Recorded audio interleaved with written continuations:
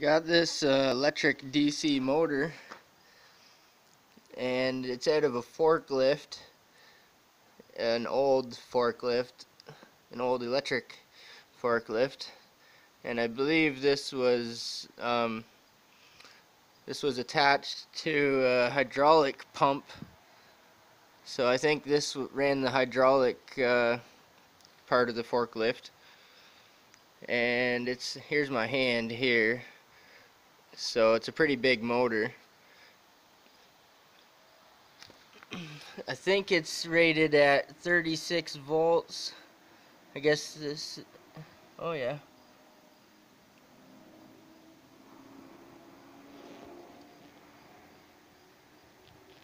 I think it's 36 volts.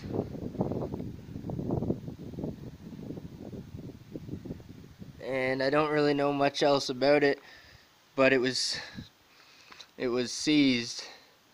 The engine wouldn't turn, or sorry, the motor wouldn't turn.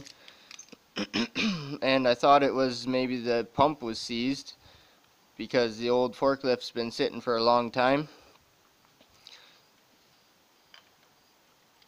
This is just a coupler, but you can't take the coupler off unless you turn it to the right spot to get the Allen key in here to get the set screw.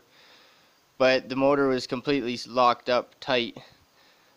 We tried turning it yesterday. There's a little bit of slop in the coupler. There's a double chain coupler in here.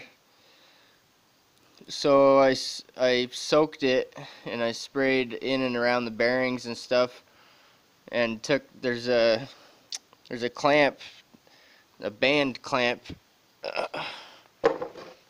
There's a band clamp that goes around the back half and it covers these holes. So I took it off and I lubed up the brushes, and tried to get some lube into where the bearings are. So I sprayed some diesel fuel in there because it penetrates and lubricates.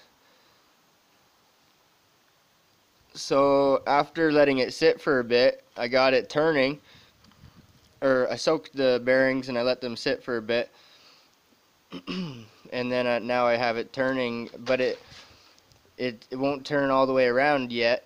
It turns right there and then it locks up, and then it turns this far and then it locks up. So I'm just jogging it back and forth and trying to get a little further. I'm not sure if it's the bearings or what it is, but I'm trying to see if I can get this motor completely unseized. It was completely seized. Now it's turning, but it's not turning all the way yet. So I figure the bearings are dirty, maybe rust, and I'm just going to see if I can get it to go around.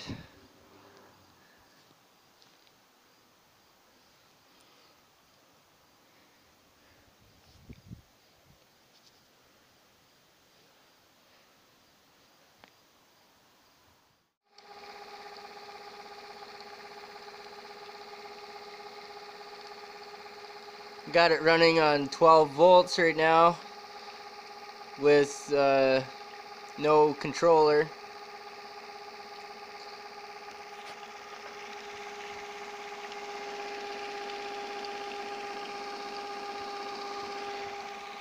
The brushes might be a little dirty, so I was just gonna let it run for a minute.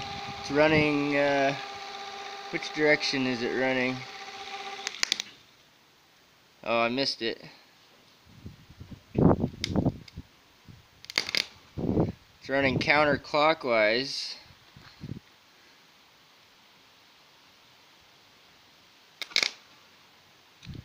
It's running counterclockwise.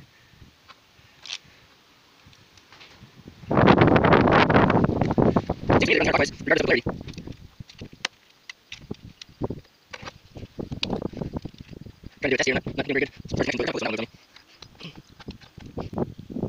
See which direction it runs. It runs counterclockwise, even if I reverse the polarity.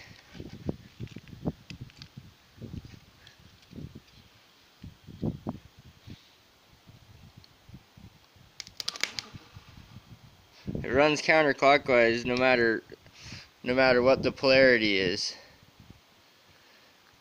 Huh, that's interesting. I think it could still be useful though, even if it's not reversible. It must be reversible somehow. Maybe not, because this one is only the hydraulic pump motor. It might not be reversible. It's super torquey though, because as soon as I put 12 volts to it, the whole motor torques. And it takes a heavy draw. It'll just spark if you have a poor connection, but if you have a good connection, she gets pretty torquey. It takes a minute to get a good connection with booster cable like this, but the whole motor torques. The whole motor just turns, and there's no load. It's under no load right now. Well, at least it works. Like I said, it might not be reversible via polarity, and it only has 2 power points on it, so I guess you can't reverse the fields or whatever, or the windings. But if you, for an electric vehicle, most of them have a reverse gear anyway, so you don't really need a reverse polarity. Or a motorcycles, they only have forward gear, so I think it would be useful for something.